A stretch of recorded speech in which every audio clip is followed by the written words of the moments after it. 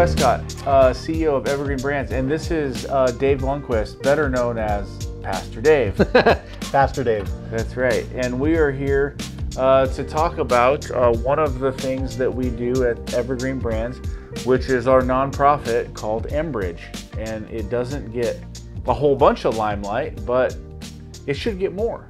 Because it's the... Hey, I would love to see it get more. I think it'd be great to get a little publicity. Yeah. Yeah. What do you mean by crown jewel? By crown jewel. Are you interviewing me? You know what? I thought that was a great question. I mean, most people would have passed right by that, but I know we like to have fun. What do you mean? We like to have fun on the call. So crown jewel, to me, is that, you know, business can be kind of tough sometimes. Yeah.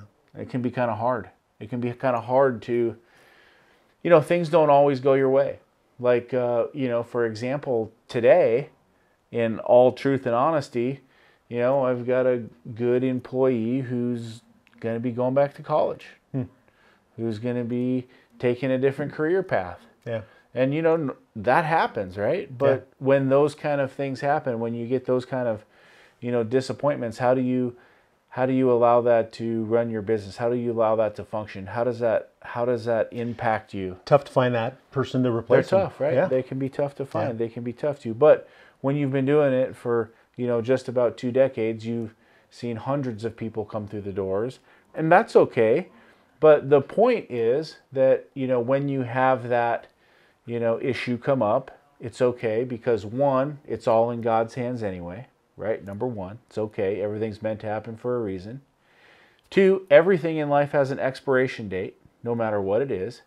3, we're going to be super thankful for it. And 4, the crown jewel aspect is that you have something bigger to think about, something bigger that says, you know, it's okay. And it's going to be good, because when you have those moments that are difficult or disappointing or frustrating or whatever it might be, you look back and you say, oh man, that's awesome. Just this morning, Dave shared with me a picture of a guy, I think in Nepal, right? Yeah, Nepal. In Nepal. And he needed a kidney transplant. And we donated the lion's sum of the share to enable that to happen. And so we saw the picture and, you know, some email there about the impact that we were able to make in one person's life. And if you can imagine, what would it be like to change one person's life? What is it to change hundreds of people's lives? And so I often think, what's the point to keep working? What's the point to keep working, you know, this hard? And it always comes back to something really simple. Yeah. Let's change the world. Let's make the world a better place. And it's just, you know, I can guarantee you that guy in Nepal, when he received the funds to be able to get his transplant, I mean, it's life-changing for him. Yeah. I mean, it's literally life-changing. Yeah. You know, for us, I mean, we can look at it and go, well, that was really cool that we get to do that. But he will never forget. No, he won't. His life will always be altered. Just because, man, there was a business in Monroe, Washington that said, yeah, I'm willing to give. Invest, right? Yeah. We're investing. Yeah. Not only in people, but in kingdom work, in everything that we do. 90% of the things that we give to are Christian related, because that's how I believe. But we also have a cool story with this same group last year during COVID. I think it was last year where we about delivered a year and a half now. About a year and a half where we delivered the food. And yeah, there was a monsoon flood, and half this village got wiped out, and literally they were stranded because they were pretty high up in the Himalayas. They got stranded, the road got washed out, the town got washed out, only half of the houses were still there, and no food was able to get in. And you know, luckily we had a partner there who told us about it and said, hey, we have a way to be able to get in. And they literally had to hike in 4 hours with 50-pound rice sacks on their back. But they were able to get it in and, again, be able to help not just, I think it was almost 200 people that we were able to feed for, you know, the weeks that it took until they were able to repair the road and, again, reestablish things. So, yeah, really cool that we can do that. We helped save those lives. Yeah, literally. In that yeah, tough kids part going of the hungry. World, right? Can you imagine if you're a parent with a child and you have no food and then all of a sudden, guys come hiking in with, sacks of rice on their back. That really puts it in perspective. Yeah, yeah. How do you feed your kids? That's a huge deal. Yeah. I couldn't imagine, and we take it so for granted, right? We can go to the grocery store and we've got aisles of whatever we want. Yeah. And they're just saying, hey, we need some rice. Need something. Just give us some rice, right? And we were able to make those changes. So that's part of what mBridge is, all about. And we fund mBridge primarily through the work that we do at TransBlue and the TransBlue Franchise Company. And it's interesting how we started, because when Dave and I hooked up, I think that we were given to about 135 different organizations, and it was kind of a rough shotgun approach. We didn't know how they were using the funds, what they were really doing. It was like, well, $20 here, $20 there. Yeah. I mean, it's great for an organization to have those kind of donors, because they, that's kind of a steady income stream. Mm-hmm. But if you're going to come back and you really want to be able to share with your people, your company, it really, if you can whittle that down to 20 or 10, and be able to say, this is that, this is how we gave some money, this is how it changed lives. Pretty powerful for your employees, pretty powerful. You can see the impact. Yeah, yeah. And honestly, I think, sometimes bigger isn't better, and especially when you're doing good. And you're giving to organizations. Sometimes those grassroots organizations make the biggest impact for the dollars that you give, because they're right there. They're excited to be able to do the help. That's what they that was their life goal, was to be able to help people. And then when you come alongside of them so that they can accomplish their goal, man, it's great for them. It's great for the people. You got relationship, and it's not just a large organization. Yeah, it is. And you live that every day. Yeah, it's fun. It's fun to be able to get emails like the one we got from, Jit Lama, from Nepal, and be able to see that. Plus, he just reported to me, this is one story of many. We've been helping an after-school program where some kids that were, marginalized because of society didn't have educational opportunities. And so we were able to start an after-school program to help them in their schoolwork. And he just sent me an email, and we help about 20 to 25 kids. And he said every single one of them passed their tests. They were some of the top in their class. Wow. Because of that extra help with that after-school program. And these were kids that unfortunately were marginalized by their society.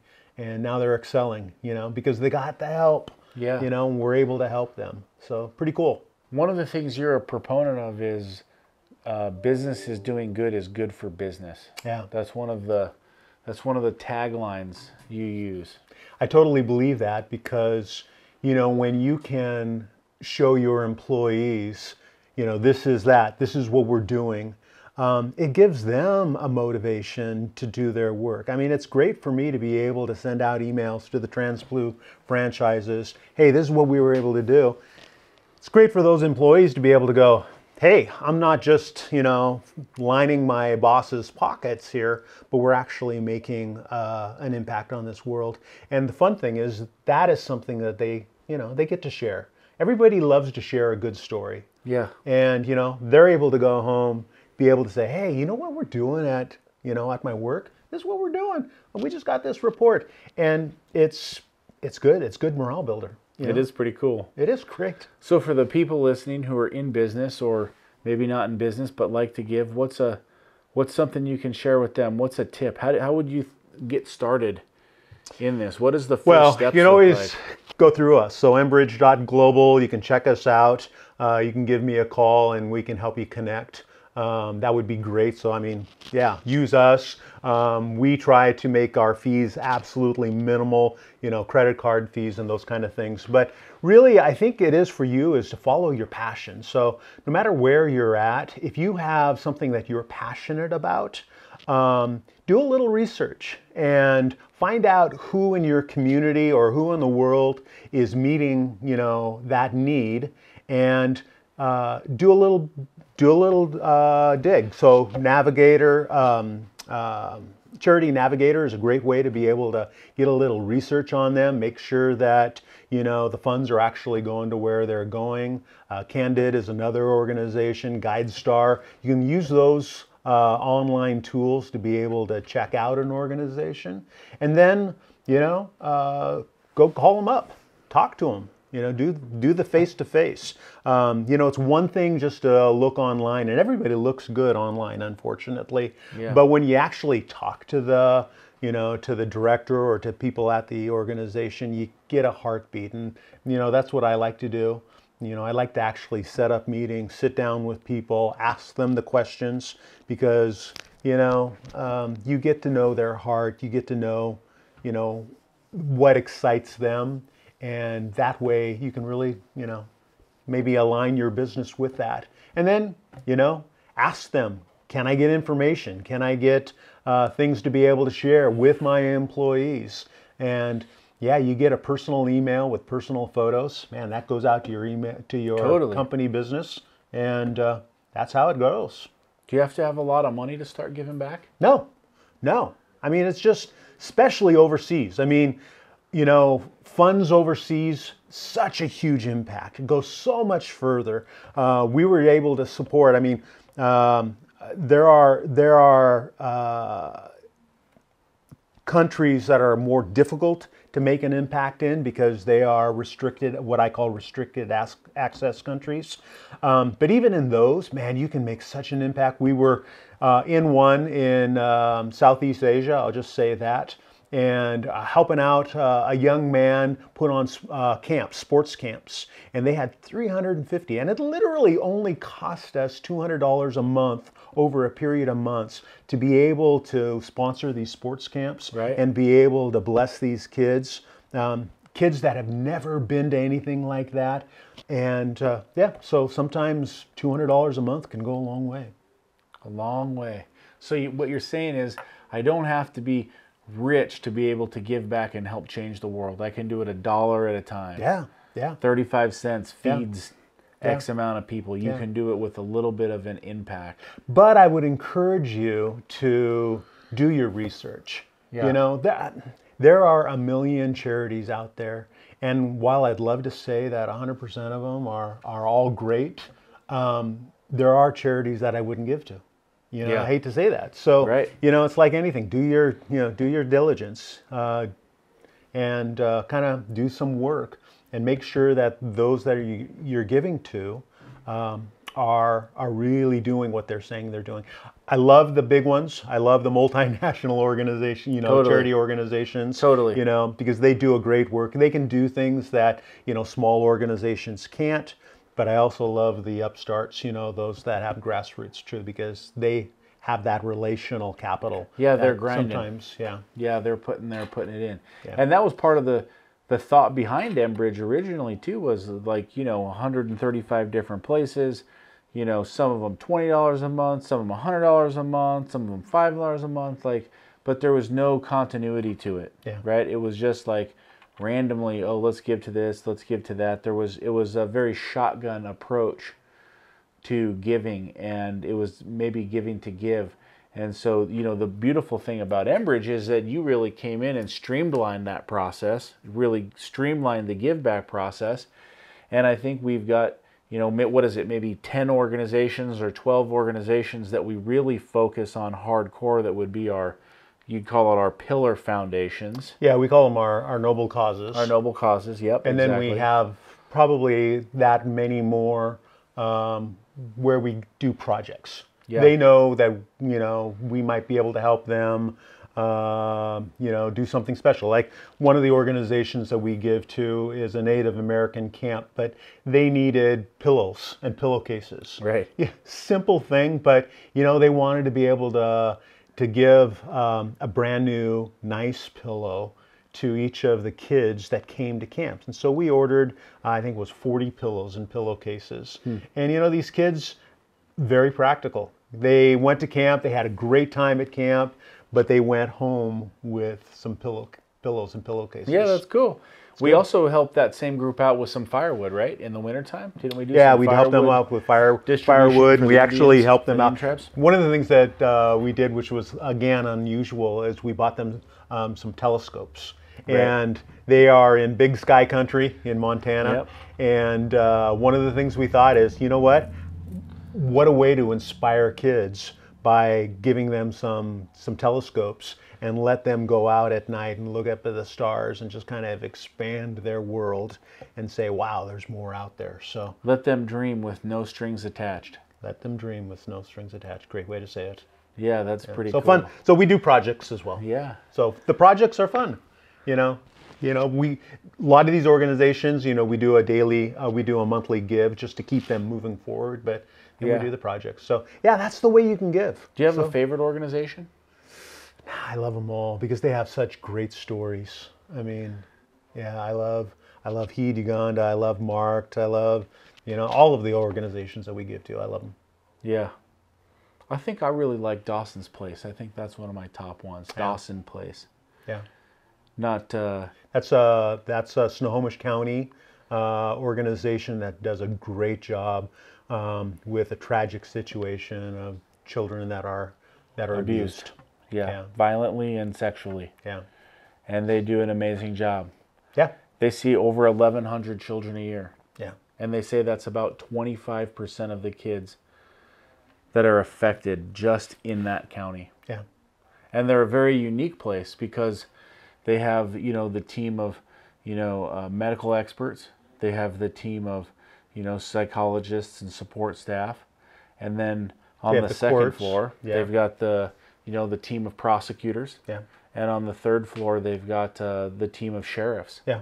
And it's really quite unique because if something happens to a child, they go into the room, they only tell the story one time. Yeah. And they've got everybody there, and they've got these amazing dogs that come and sit and hang out with the kids while they're telling the story and kind of calm them down. But they tell the story that, you'll just be walking through the halls and you'll find some detective or some prosecutor laying on the floor with the dog. Because those people also see like the worst atrocities day in and day out. Yeah. And so those therapy dogs don't just help the children, but they help the people who are in there working. Yeah. Yeah. Because I don't think I could do that every day. No. I don't think I could live with No. that. That's a calling. Like, that's just tough. Yeah. You just see that much brokenness and that, how do you even keep going? Yeah. And so those people are amazing, right? And a lot of the people who are there, they're there year after year. You don't see turnover, Yeah. right? They are committed to the cause. And so, our goal is to be a champion sponsor for that organization. And it's something that I'm proud of. Yeah. And that I think So what's your makes a goal difference. for mBridge? I mean, you helped start mBridge, and we hope to team with lots of different businesses in the area. But what's as far as TransBlue and Evergreen Brands? My goal is simple. It's $100 million a year into charity. That's the goal. That's your BHAG. That's my BHAG. That's my hashtag Jim Collins. That's my BHAG. We were talking about him yesterday, Jim Collins, and really putting that out there. And you know what? We may never hit that goal. That's the truth. We may never hit that. But it's out there. And it's real. And, the thing about it is that it's all about changing the world. Yeah. That's what I love about what we're talking about. And as we continue to grow this, it'd be great to have, guests and partners and some of the amazing places that we share with on, our little show and chat about what they're doing and what they're giving. But yeah, that's my goal. That's my heart is to do that. When I was a kid growing up, I always wanted to do something great. And I always related doing something great with, being a movie star or, being the next Bradley Cooper. Except he don't look as good as I do. Especially on camera. But, but really doing something great. Maybe you're a sports star, maybe you're whatever it is. That's kind of what my idea of greatness was like, those people that you see in everyday life, right? And in reality, what happened was I never was a center fielder for the Boston Red Sox. I never made an acting career. I'm not a musician. So, like, I got You're a pretty into good my hockey 20s. player, I'm a though. pretty good hockey player, though. And I can fight pretty good, too. Yeah. But at the end of the day, like, you know, I was in my 20s and it was like, I'm never going to do anything good. I'm never going to do anything great. And I had to, like, think about this. And the truth was, when I started the business, we started in landscaping. And I was super depressed about being a landscaper. I hated to tell people I was a landscaper. I was ashamed to tell people I was a landscaper. For all you landscapers out there. That's how I felt. I didn't take pride in it. It was a means to make work and make money and be successful.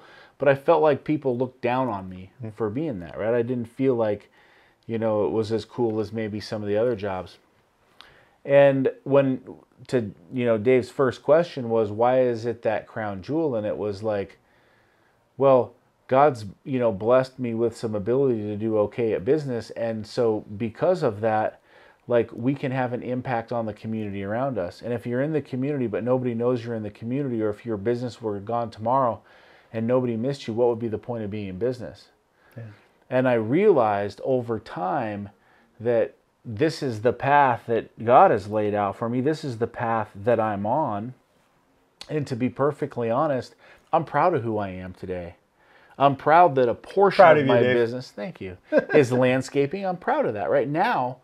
But a lot of that has to do with what I feel is doing something great is giving back to the community, is giving to places like Dawson Place, like Next Steps Pregnancy Clinic, like Lifehouse Ministries, you know, like the folks up in Nepal. And, you know, when you are having a bad day or when things don't go right, and, you know, the thing is, I think about business is you can start out the morning in an awesome mood. You can get terrible news at 10 o'clock. You can have extravagant news at 1 o'clock in the afternoon. And right before you walk in the door, you can get bad news again. Yeah. And you can live this emotional roller coaster in business, and it can be really taxing and it can be really tolling. And, you know, you watch so many people who start a business and it doesn't succeed, start a business and it fails, you know, and you hear that story.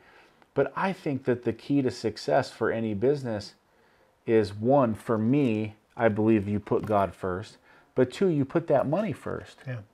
You know, and God says, give him the first of everything. First fruits. So that's the first of my morning. That's the first of my money, or his money, because it's not even mine.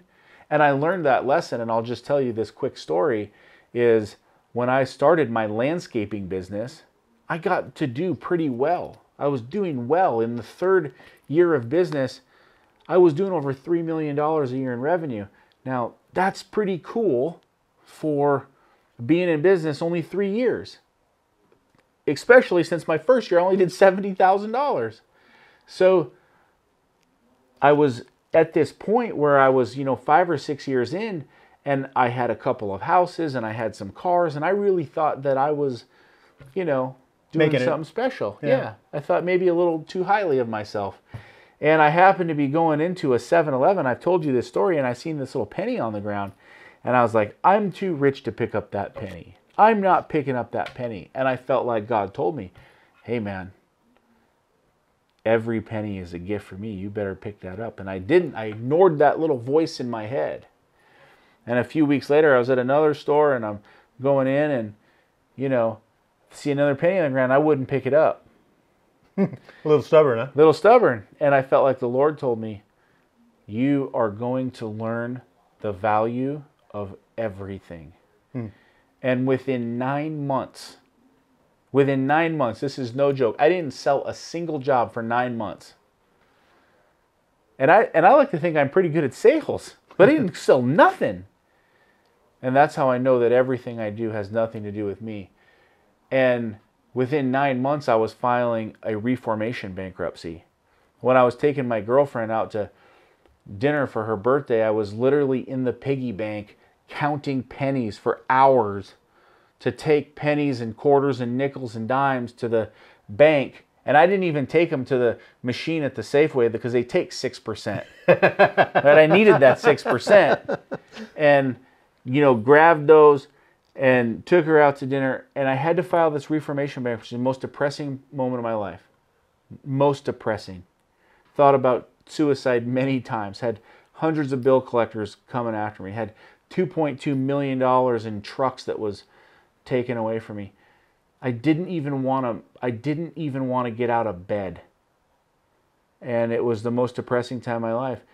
And I committed when I reformed, and I think it was to give $200 a week to church. And for a first year, I didn't even pay myself. I couldn't pay myself coming out of this. And I remember coming home to my house, and I had no power. And I had to call my mom and have my mom pay my power bill. And I was so mad. I drove through the lawn that I worked so hard to manicure because I was upset that I didn't have any power. But even through that entire time, I never wavered on making good on that commitment to the Lord of giving.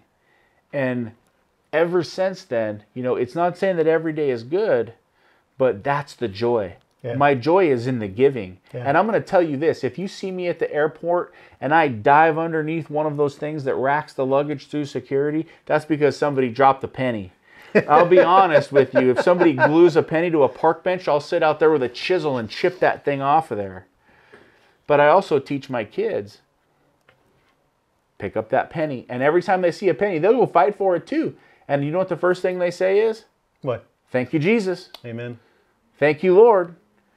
And that's basically, man, like my whole belief in success. That's my whole mission in moving forward. And that's why I love mBridge, because while mBridge is relatively new, as a nonprofit, 3 years old, whatever it is, 3 years old, whatever, that has been my heart since 2009 when I went through that atrocity. Yeah. You can never outgive God, man. You never can. You never can outgive God. You give God the first fruits, and somehow He makes the rest more than what you have. And He does. You try to hold on to it, slips through your fingers. It does. But when you open up your hands like this, man, it's like the blessings are He gives you more. He does. I love that. He does. Love it, so Dave. That's why we're here. That's why we're here. Right? mBridge, we're here to change the world. Yeah. So, change the world with us. I'm on LinkedIn. Check me out. Dave Wescott on LinkedIn. David Wescott on LinkedIn. Yeah, we're mBridge. Dave Lundquist on LinkedIn and on mBridge. Check us out. Hit us up. We're happy to chat anytime. And our big, hairy, audacious goal, the crazy goal, is $100 million a year into charity. And that's not $100 million all at once. That's $100 million into charity. Yeah. That we are focused in Stay giving. tuned. It is. So we'll be back next week. Thanks for joining in. It's been an awesome time on Change the World. Thanks, Dave, for joining me. It's been an awesome day. Great. Thanks, Dave. You're welcome.